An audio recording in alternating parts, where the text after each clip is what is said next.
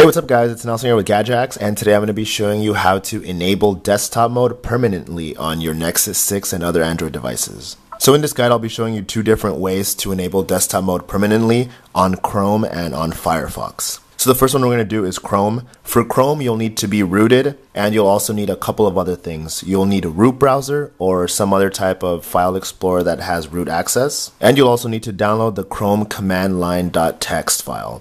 You can find that in the article. So now what you're going to do is open up root browser or whatever file explorer you have. Next thing you're going to do is you're going to find the Chrome command line text file. Mine's going to be an SD card, download, and here it is, Chrome command line.txt.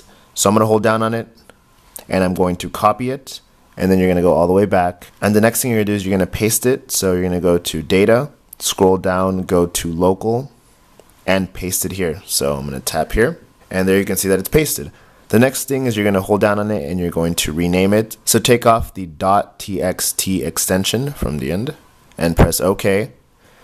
And the next thing you're going to do is you're going to go to permissions and you're going to set it so that it looks like this. And here at the bottom it'll say 0755. So make sure it says that. And then we're going to press OK and we're going to reboot the device.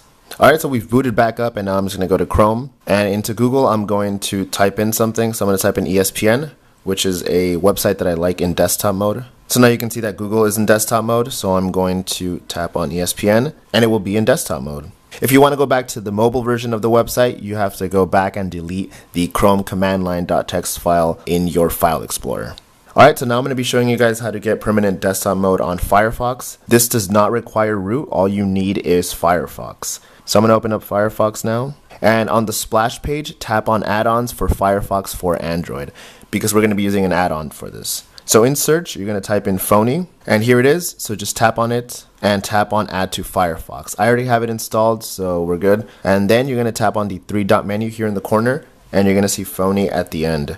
When you're selecting user agent, you're going to select desktop Firefox, and then press OK.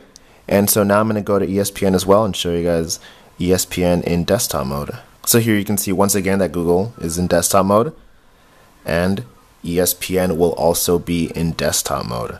If you want to go back on Firefox, all you have to do is tap on the three-dot menu again, go to phony, and select default. There are several other ones to play with, so it'll show you what the website looks on iPhone, iPad, Microsoft IE, Chrome, Firefox OS, and several more.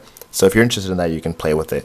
But if you want to go back to the mobile version, just press default, and I'll tap in ESPN once again. And you can see that Google is now in the mobile version, and ESPN will also be in the mobile version. Alright, well that's it. Thanks guys. Don't forget to like, comment, and subscribe, and check out the full tutorial over at Gadget. Alright, thanks guys.